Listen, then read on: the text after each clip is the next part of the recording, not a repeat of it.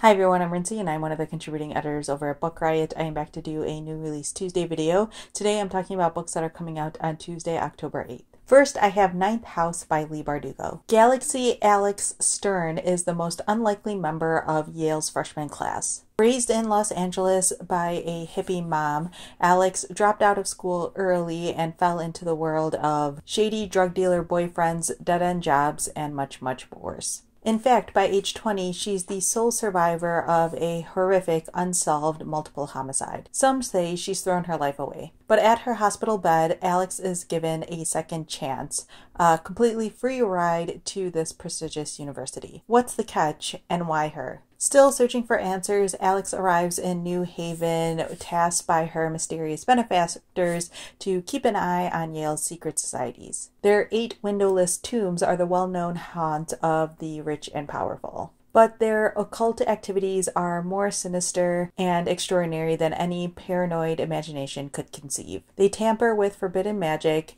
they raise the dead, and they sometimes prey on the living. So Ninth House is this new book from Leigh Bardugo that I know a lot of people are really excited about. It's one that sounds super interesting to me. I'm someone who enjoys these sort of Ivy League set books, especially when they have this mysterious element thrown into it. So it's definitely one that I have on my list to check out. And again, Ninth House by Leigh Bardugo is out today. Next, I have our sponsor for this video, and that is Holiday House, who are the publishers of Just in Case You Want to Fly by Julie Fogliano and illustrated by Christian Robinson. Funny and sweet, told with sweet lyrical text along with unexpected colorful illustrations. Just in Case You Want to Fly celebrates going on new adventures and knowing that your family has always got your back. Joyful children fly, sing, and wish their way across the pages with everything that they need. A cherry if you need a snack, and if you get an itch on your back, here's a scratch to explore the world. Christian Robinson's bold illustrations bring humor and warmth to the story, teasing out new meanings from the prose and providing these delightful illustrations that'll keep you turning the pages. These two are an award-winning team, and together they wrote When It's My Birthday. And this book was inspired by Julie's daughter, who, while she was packing for a trip, kept giving her things to put in her suitcase in case she wanted to do anything. So again, if you have a little one in your life or you have someone that you want to buy a book for, this one sounds really, really great. And again, that's Just in Case You Want to Fly, and that is out today. And thanks so much to Holiday House for sponsoring this video. Next, I have How We Fight for Our Lives by Saeed Jones, and this is a new memoir. This is kind of a coming-of-age memoir where Saeed Jones is talking about being a Black gay man in the South and trying to carve out a space for himself within his family, within his country, within his own hopes and dreams. Through a series of vignettes that chart a course across America's landscape, Jones draws readers into his boyhood and adolescence, into the tumultuous relationships with his families, into passing flings, and each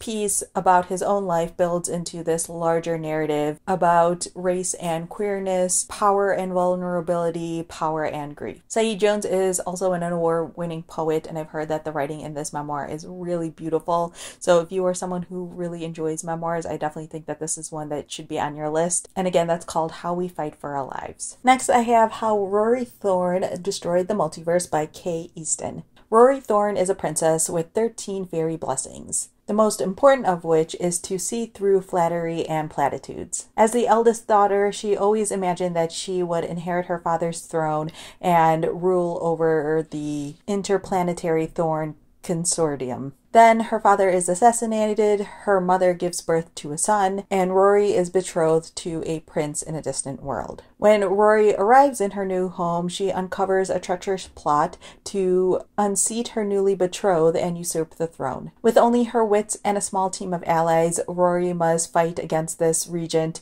and rescue the prince. So this is the first book in a duology which reimagines fairy tale tropes within the genre of space opera stories. And it's being pitched as The Princess Bride meets Princess Leia, which is pretty fantastic. So if you are someone who enjoys those sort of feminist retellings of fairy tales and things like that, I definitely think this is one that you would enjoy. And again, that's How Rory Thorne Destroyed the Multiverse. Next, I have another retelling for you guys, and that is Orpheus Girl by Bryn Rebele-Henry. Abandoned by the single mother that she never knew, 16-year-old Rhea, who is obsessed with ancient myths, lives with her grandmother in a small conservative town in Texas. For years, Rhea fought to hide her feelings for her best friend Sarah. When the two are outed, they are sent to Friendly Saviors, which is a re-education camp that is meant to fix them. Upon arrival, Rhea vows to assume the role of Orpheus to return to the mortal world with her love. And after she and Sarah and the other teens who are at this camp are subject to abuse and brutal treatments by the staff, Rhea becomes even more determined to make this done. Alright, so this is kind of a loose retelling. Obviously, it is playing with the Orpheus myth,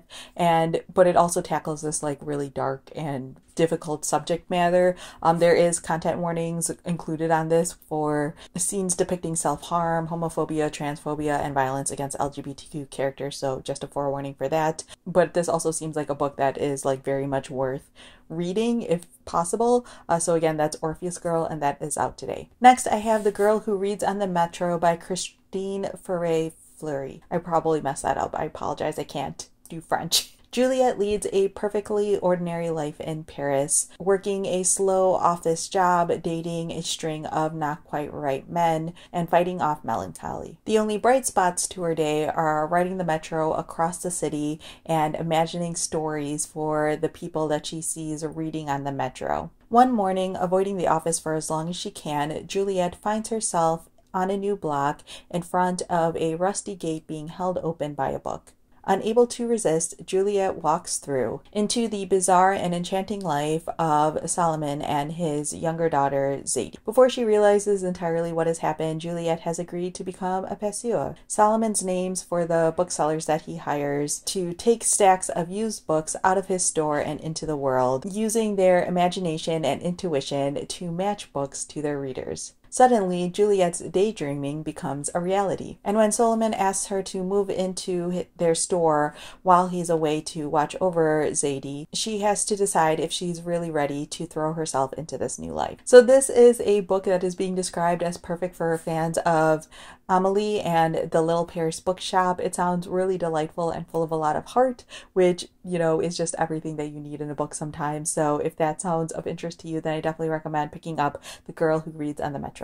And the final book I have for this week is Tuesday Mooney Talks to Ghosts. Tuesday Mooney is a loner. She keeps to herself, begrudgingly socializes, and spends a significant amount of time watching old episodes of Twin Peaks and X-Files on DVD. But when Vincent Price, Boston's eccentric billionaire, dies, leaving behind an epic treasure hunt through the city with clues inspired by his favorite Edgar Allan Poe, Tuesday's adventure finally begins. Puzzle-loving Tuesday searches for clue after clue with a ragtag gang. A wisecracking friend, an adoring teen neighbor, and a handsome and cagey young heir. Price's clues can't be solved by sharp wit alone. The searchers must summon the courage to face painful ghosts from their past and discover their most guarded desires and dreams. So this sounds like a super interesting book to me. I love these like sort of mystery books that have a bit of a puzzle element to it. So if you are someone who enjoys a good treasure hunt story, then I feel like this is a perfect one to pick up.